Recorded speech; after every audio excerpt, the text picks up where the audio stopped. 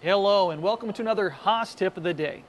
Now, as machinists, it's our job to turn raw stock into finished parts that match a blueprint. Now, just as important as our NC program is our part setup. And that's what we're going to do right now. We're going to give you some tips on how to find the edge of your part quickly and, more importantly, accurately and with confidence.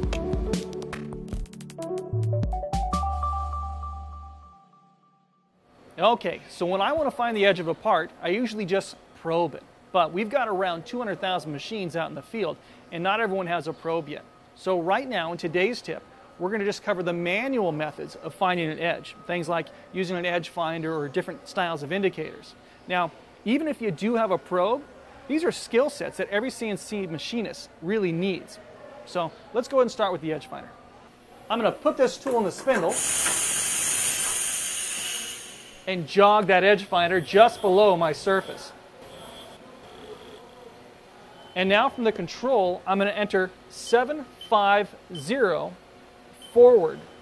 Now 750 RPMs is the maximum allowable RPMs with the door open.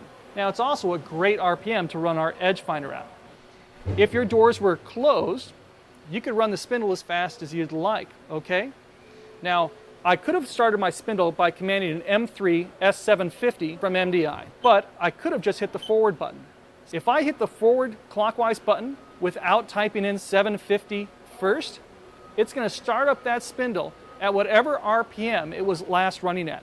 So if your tool had just been running at 10,000 RPMs, and you load up an edge finder with the doors closed and press the forward clockwise button, it's going to spin that edge finder at 10,000 RPMs, and it's going to rip it in half.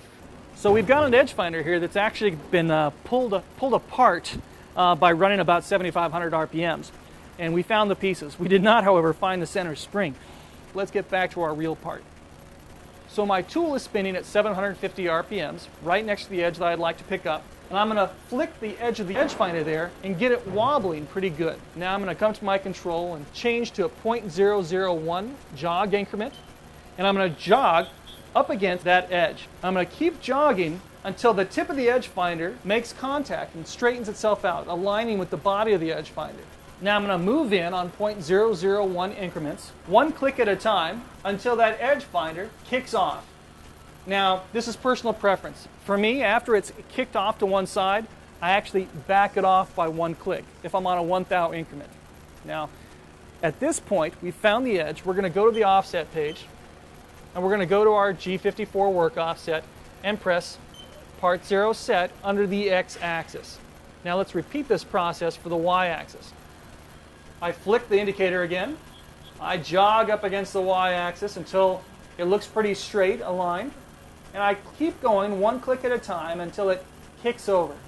I back it off by one click, and I go to my Y-axis work offset column and press Part 0 Set. Okay, now we're going to switch to some pointy tool like a chamfer tool or a drill and check our work offset. I'm going to jog down while staying well above our part and enter some code under MDI. Now, you might want to write this down. I'm going to enter G54, G0, G90, X0, Y0. What this is going to do is it's going to move using work offset G54, which is the offset that we just set, X and Y. G00 means go really fast. G90 says make all of our XY moves in relationship to that G54. And then X0, Y0 means just go right to X0, Y0. Okay, I'm well above the part. I'm going to press cycle start. From here, I'm going to jog down just above the part and see how things look. Okay, so our pointy tool looks like it's off a certain amount from our edge. It's not where it should be. This is how an edge finder works, okay? What we've done here is we found the edge of our edge finder instead of the center of our edge finder, and we're going to have to compensate. Now in our case, the tip of our edge finder is 0.2 inches diameter. So once we've set all of our work offsets, we have to go back in and adjust things. We're going to have to shift our X-axis, G54, to the right by 0.1 inch to compensate for the radius of our edge finder. We're also going to have to shift our Y-axis, G54, by that same 0.1 inch. Now I'm going to hand jog 0.1 inches to the right and 0.1 inches in the Y, and I'm going to set our G54 X and Y again. It'll shift it by 100 thou each direction. Now we could have just gone to the offset page and entered plus 0.1 and minus 0.1. But until you've gotten used to this, it's a little safer just to command it to go to X0, Y0, jog the 100 thou and the 100 thou.